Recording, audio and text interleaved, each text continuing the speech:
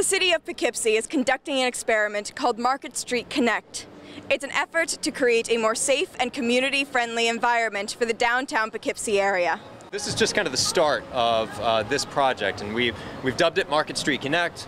But really, I mean, the project is much broader than Market Street. The project really looks at all of downtown Poughkeepsie's city streets, right? The whole downtown street network. So the Market Street Connect project today is really a demonstration project. Really what it is a one-day traffic experiment. So basically what we've decided to do is narrow down the street in order to basically calm traffic down. It's a big undertaking, but it's certainly doable from the standpoint of what we're doing today on a test basis, you know, a demonstration project. We were fortunate enough to obtain a grant from NYSERDA, the New York State Energy Research Development Authority.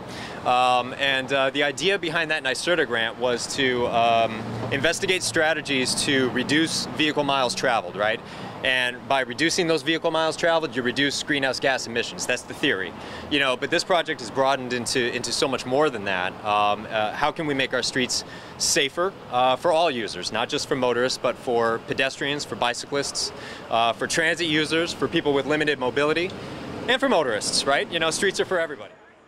We are really short-staffed on so many different things that are key to the revitalization of this city.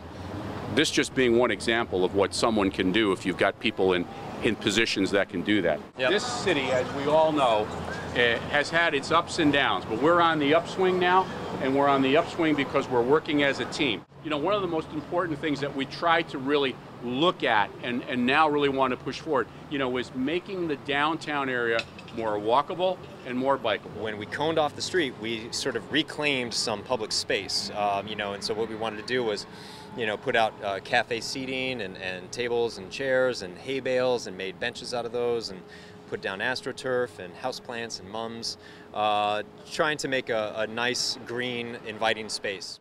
And they certainly reclaimed the space. Local passerbys curiously gravitated toward the event, participating in the on-street thought bubble exercise in hopes to get their voices heard to help build a better downtown Poughkeepsie area and to have a little fun in the process.